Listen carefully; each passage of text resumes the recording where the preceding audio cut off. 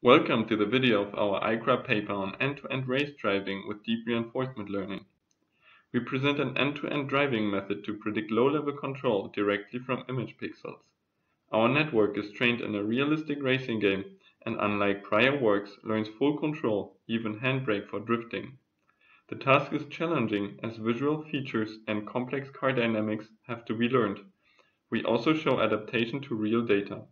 Our framework uses the deep reinforcement learning method A3C, where multiple actor learners asynchronously update the weights of a globally shared network. Each agent interacts with its separate environment and learns from a frame-wise reward. Prediction is carried out solely based on a front-view camera image and speed. An API to communicate with the game was specifically developed for this project. The following are our contributions to improve the learning process. We propose 3 new rewards benchmarked in the paper. All take into account speed, angle, and distance from the track center, leading to faster convergence and a better driving style. The best of all, displayed in orange, reduces collisions per kilometer to 1/4 compared to the baseline reward of Ni et al., shown in blue. To increase the variance in training data and fully benefit from the decorrelation property of A3C, the cars are initialized at random checkpoints on the tracks, which improves convergence and generalization capability.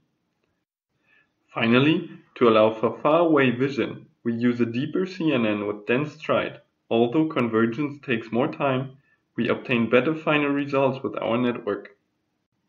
We train jointly on 3 tracks with different graphics and physics, for instance with varying road adherences. The agents successfully learn to drive on all tracks, and performance can be seen in the track outlines.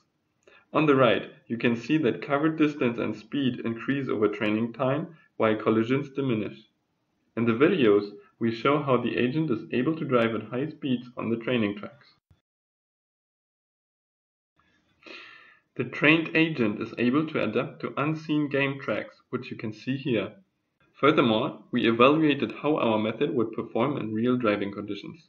First, although trained to race, we tested the agent's performance under standard American road speed limits. We find that it decreases the number of hits drastically without the need for retraining. Second, and very exciting, we tested the agent on real videos, which we crop and resize.